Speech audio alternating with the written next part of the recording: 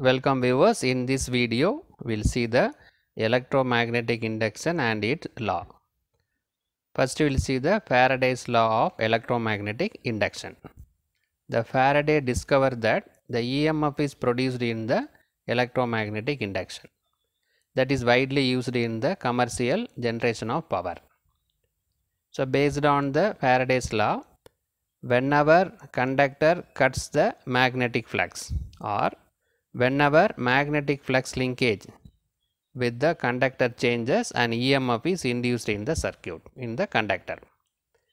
So that is a magnetic flux. There is a rate of change of magnetic flux. If there is any rate of change of magnetic flux, then the EMF will be induced. That is the Faraday discovered the EMF induced based on the Faraday's law. Also, the magnitude of induced EMF depends upon the rate of change of flux linkage. So that is the expression given by the Faraday's law. So the expression for induced EMF is E equal to N d pi by dt. So this is the statement given by Faraday's law. Rate of change of flux will induce the EMF. This N is nothing but number of turns available in the coil. So E is the induced EMF. N is number of turns of the coil.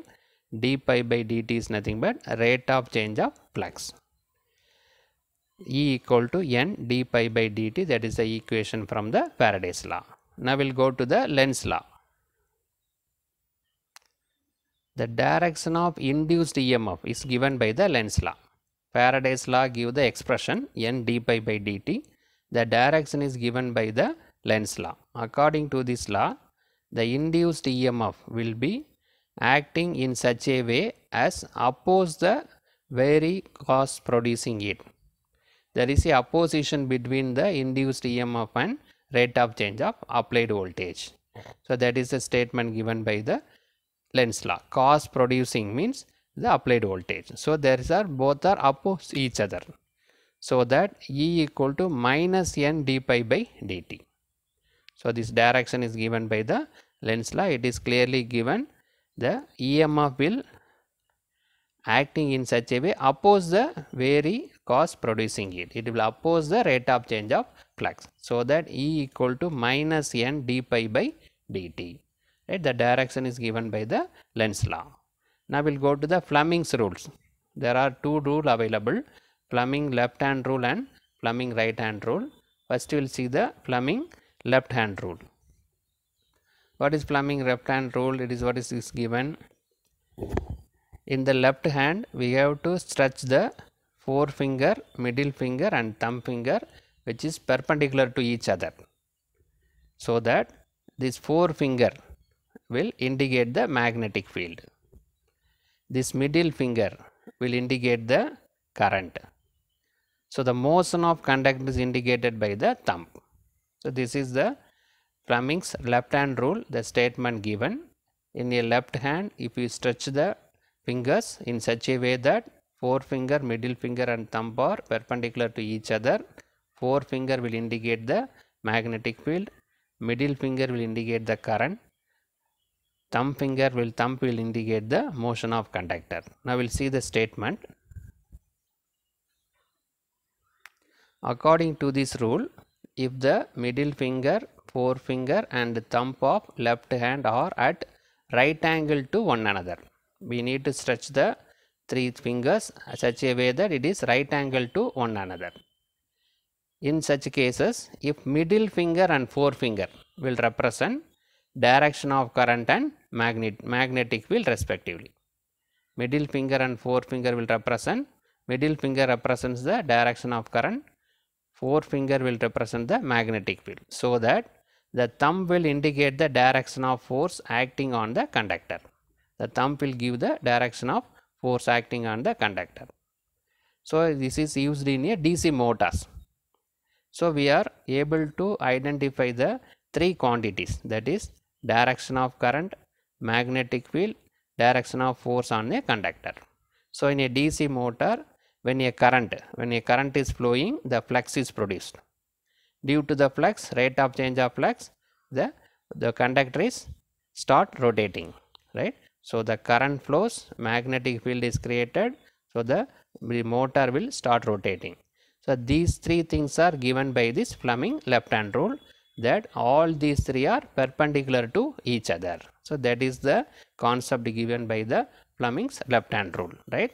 When the current flows, magnetic field is created due to rate of change of flux, the motor, the conductor starts, the armature start rotating. These three are represented by the Fleming left hand rule. Now we'll go to the Fleming right hand rule.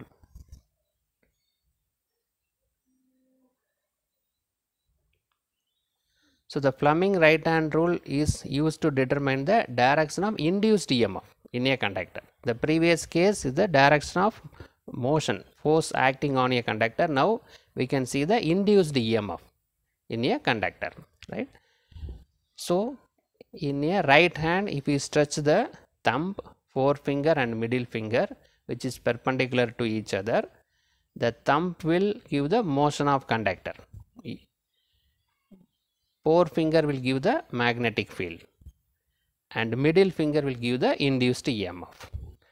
These three fingers are indicated these three parameters, which are all are perpendicular to each other. Now we'll see the statement.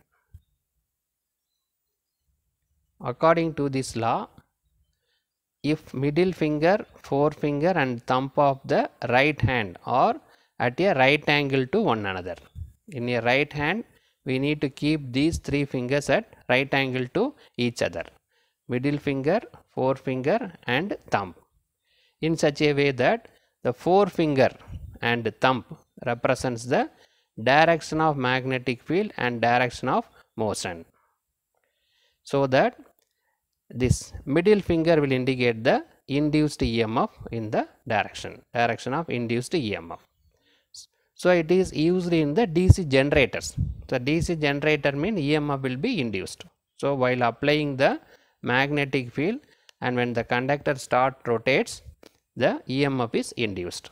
So that the direction of magnetic field, the direction of rotation is indicated by forefinger and thumb. The induced EMF is indicated by middle finger. So in a generator, what we are doing, we are rotating the conductor so that magnetic field will cuts the conductor. Accordingly, the EMF will be induced. These three parameters are explained by the Fleming's right hand rule, right? So that is used in the DC generators. So in this video, we discuss about the electromagnetic induction and its law. The first we discuss the Faraday's law of electromagnetic induction, then Lenz's law. Lenz's law will give the direction. Then Fleming's left hand rule, that is applicable for DC motors. Fleming's right hand rule, that is applicable for DC generators. Thank you.